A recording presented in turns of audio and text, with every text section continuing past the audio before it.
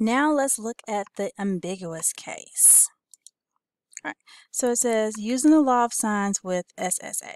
So as you can remember or recall from geometry, you learned, and I think you actually discussed this in coordinate algebra as well.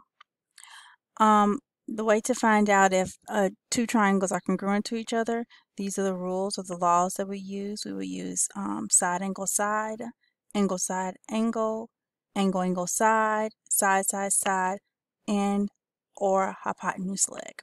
All right, so these combinations are now going to show us when to use the law of sine and the law of cosines. And yes, SSA is still a troublemaker. So remember that SSA was not one of the things that we actually used, correct? Remember? Because if you turned it around in reverse, it was the wrong kind of word. All right, so we have seen that using the law of sines with the combination of ASA and AS guarantees one unique solution and one unique triangle. So we've already done those examples where we can see those. Working with the third option of SSA, however, leaves the door open for several different situations and solutions to occur. For this reason, SSA is referred to as the ambiguous case. So the ambiguous means open to two or more interpretations. So SSA, if two sides of a non-included angle are given, three situations may occur when dealing with the law of sines. So you can either have no triangles, so no solution. You can have two triangles, two solutions, or exactly one triangle with one solution. So of course, we have to do some example, but let's remember some facts. In a triangle, the sum of the measures of the interior angle equals 180. We should know that. No triangle can have two obtuse angles just because of the mere definition of the sum of the interior angles. The hypotenuse is always the longest side of the right triangle. So when working with a triangle with sine of A opposite of hypotenuse, sine A must be less than 1 and greater than -1. The sine of an obtuse angle is defined to be the sine of its supplementary acute angle. All right, so let's do an example. Now, I like to draw it out. I'm not saying you have to draw it out, but this is my preference. I prefer to draw it out. And notice that my drawing is not perfect. It probably will in no form, shape, or fashion look like the actual triangle. It doesn't matter. I just want to see it. So here's my angle A. So angle A, side A is going to go right across from it. So that's 22.42. And this is just for me. I like to visualize things. Here's my angle B is 22 degrees. And right across from that is my side B, which is 16.8. Okay, and I just want to find the missing sides and angles.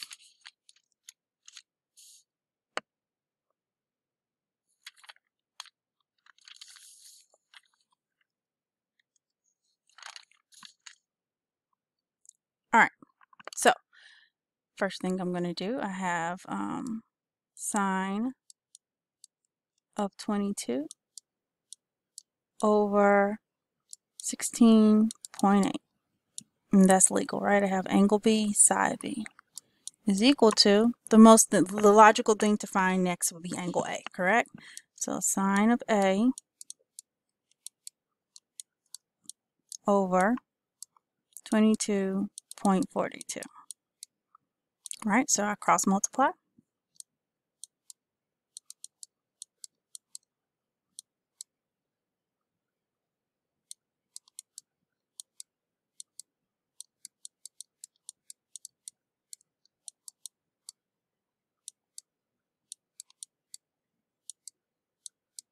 All right, and then I'm trying to get my sine A by itself, so I'm going to divide both sides by 16.8.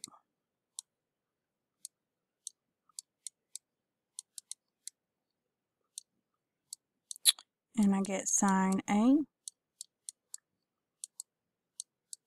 is equal to 0.4992141 A1. Okay, so then I need to take the sine inverse to find out what angle A is. So sine inverse. And I just wrote down those decimals because I want you to see or visualize me putting all of these numbers in my calculator. And I'm not going to keep writing them out. I hope you get the point. So angle A is equal to around 30. Okay, so I got around 30. So I can put this here on my calculator. So this is 30 degrees. Now, one thing, I hope you remember that the sine of an obtuse angle is equal to the sine of its supplement. So that means that if I subtract 180 from that, I should, and that'll be the obtuse angle for my 130, I should get the exact same value. So I need to go back and test that. So I'm going to write that in a different color because I need to go back and make sure. So 180 minus 30 gives me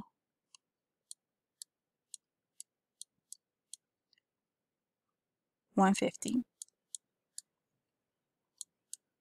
And I can quickly test that out to make sure it works. So 150 plus 22 is 172. Subtract 180. So that means very well that angle C could be equal to 8. So this is probably going to be my second triangle. Let's finish solving our first triangle.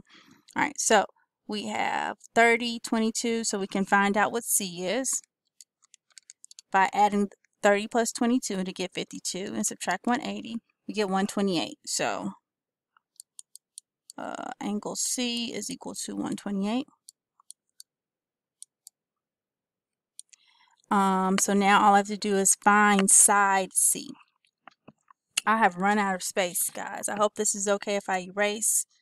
Remember, you can always go back, pause. This is a video. So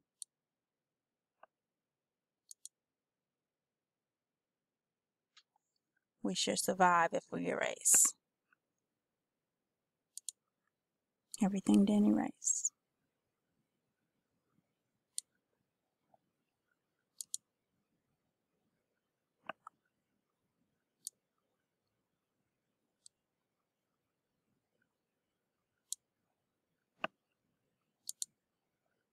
Alright, so let's find the last side, side C. So we'll do sine of 128 over C is equal to, well, let's do 30 since we found it. Sine of 30 over 22.42. Probably should have did the 22 instead. We know that that one is definitely more precise, but I've already written it down. So we'll do 22.42 cross multiplying sine 128 is equal to C sine 30. Divide both sides by sine 30.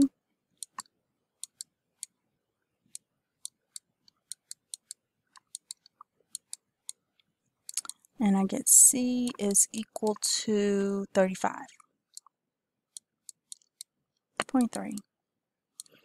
Alright, so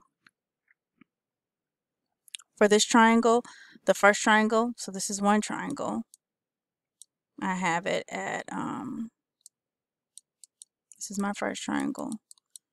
Angle 30, angle, what was this again, 128. And so on and so forth. So now I have to go back and find out, I have to find the side for angle C for this one, right? So I have the two angles. So now I'll do sine of 8 over C is equal to sine of 150 over 22.42. And I'm running out of time, so I'm going to go ahead and just, we know we're going to cross multiply. and I get C is equal to 6.24. Okay, so there's my third triangle. So this is B is equal to 22.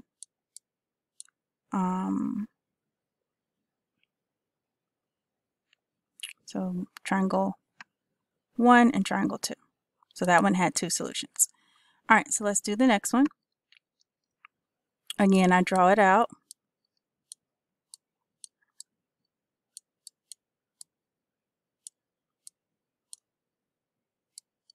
ABC, so this is 96, this is 3, and this is 24.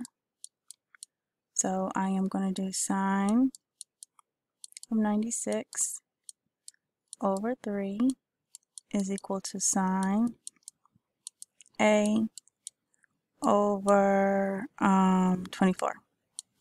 So I'm solving for A, and just for time's sake,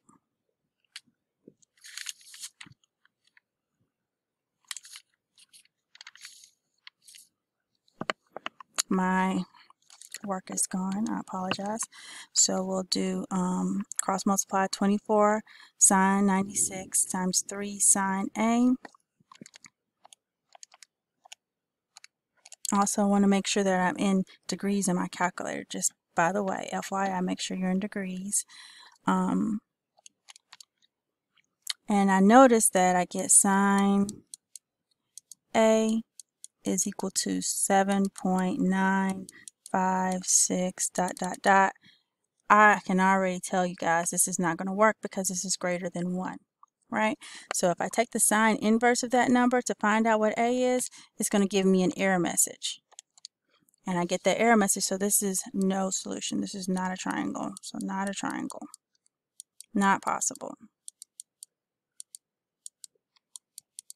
All right, last one. So we had 2 solutions, 0 solutions. Let's see if this one has 1 solution. So this is A, B, C. So this is 49, 9, and 7. So sine of 49 over 9 equals sine of A over 7.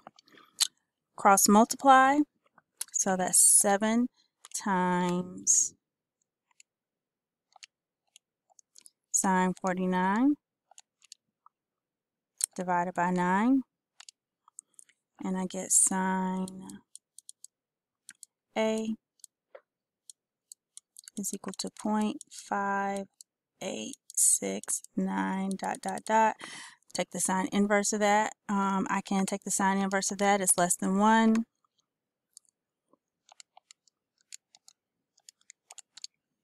And I get around 36. So A is around 36.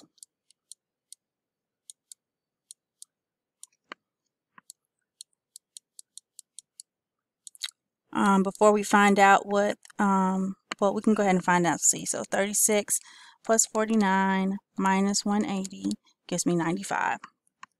So this is 95. Let's go ahead and see. This is, we have to find the complement, right? So 36 minus 180 is 144. So there's a possibility that that A is 144. Let's see if that works. So 144 plus 49 is greater than 180. So this cannot be a triangle, right? So only thing left to do is to find side C. So again, I just put sine of 95 over C is equal to sine of, let's use 49 instead, over 9. And we can cross multiply and solve. And I get C is equal to, I think it's 11.86, so I'll say 11.9. And so this only has 1 solution because the second one didn't pan out. So this has 1 solution. This had no solutions. And this one had 2 solutions. And I hope this helps.